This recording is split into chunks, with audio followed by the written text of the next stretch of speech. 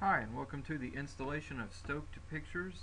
The installation is the same for Stoked Pictures Pro and Basic. So let's just get started.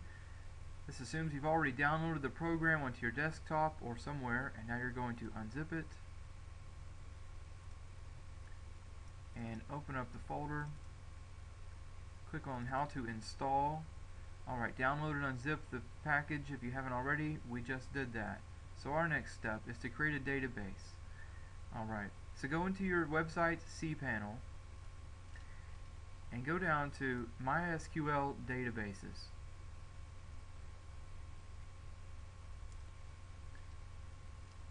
And you need to create a database. I'll just name this one Stoked Pictures.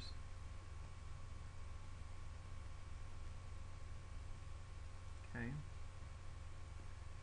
Now we need to go back, and now we're going to create a user, because it says we need a database, a user, and we need to give the user privileges for accessing and modifying the database.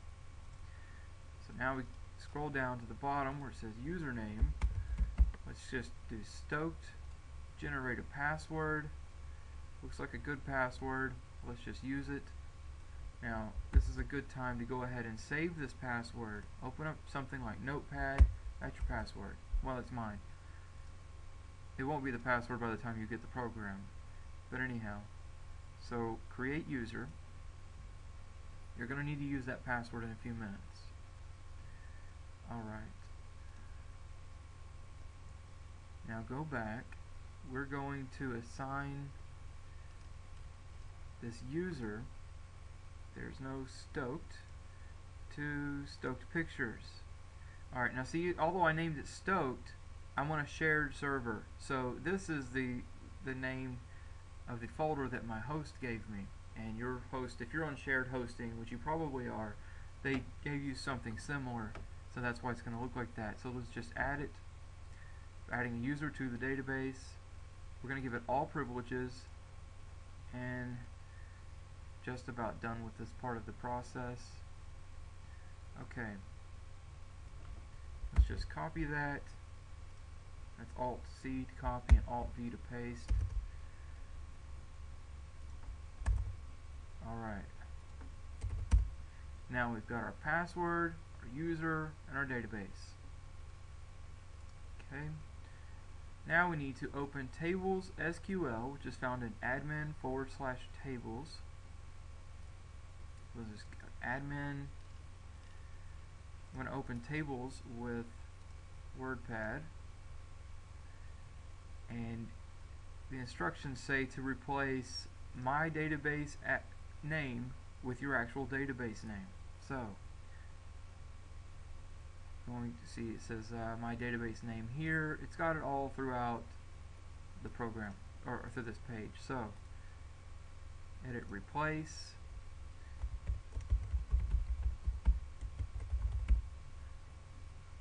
Going to replace it with the database name. Be sure it is not the username that you're copying. I'm just doing Control-C to copy and Control-V to paste. Replace all. And you can see it's replaced it all throughout the program. Hit save. Close it. Now, step 4, go into our MySQL admin, which is actually PHP MyAdmin, and import that tables file that we just edited. So, actually we're just going to go back to the beginning of the cPanel, and instead of going into MySQL databases where we just were, now we're going to go into PHP MyAdmin.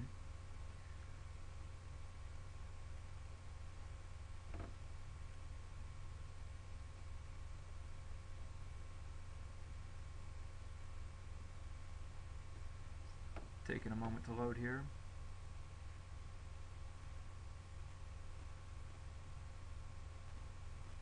Alright, this shows you all of your databases over here. So I'm going to click on Stoked Pictures. That's the one we just made.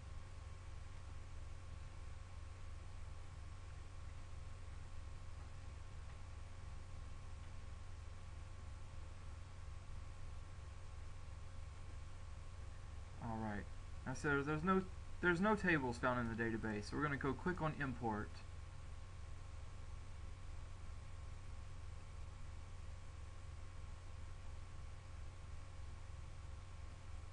And we're going to browse to the tables file that we just edited. And click on go.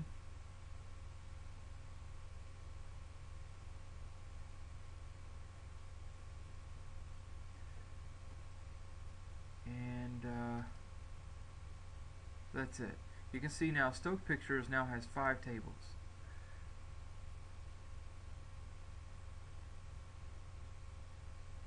Take a look inside. It has a table named config, a table named login, pictures, popularity, and random. And it's going to have all of those tables even if you have the basic version, which does not have the popularity feature. That's because it makes it very simple to upgrade your program if you want to upgrade it in the future to have the popularity feature. Okay, I'm going to go back to here to our instructions. Step 5 says place the Stoked Pictures folder on your website server. Let me minimize everything. I use FileZilla for my FTP. I'm going to connect to my website, which is texassurfers.com. And I'm going to go to my desktop, go inside the Stoked Pictures Pro folder, and this is the folder we're going to put onto our the website. Okay, so this is the root folder right here. It's the same place that has my index page, and we're just going to upload this. We're going to give it a minute to upload all these files, and we're just about done.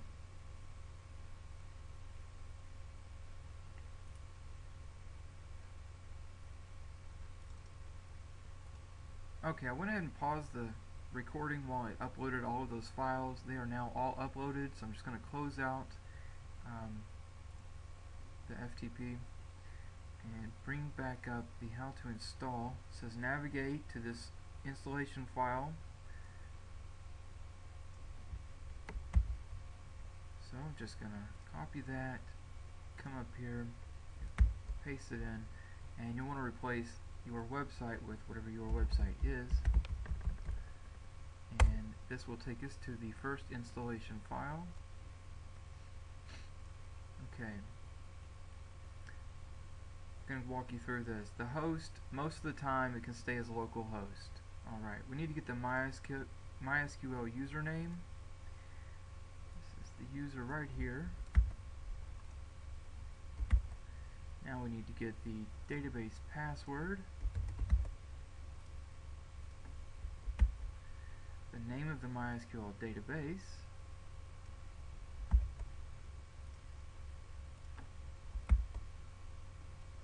I'm going to leave this as it is, pictures. It is the name of the table in the database, so unless you actually come over here and rename this something else, you need to leave that as it is. And website name,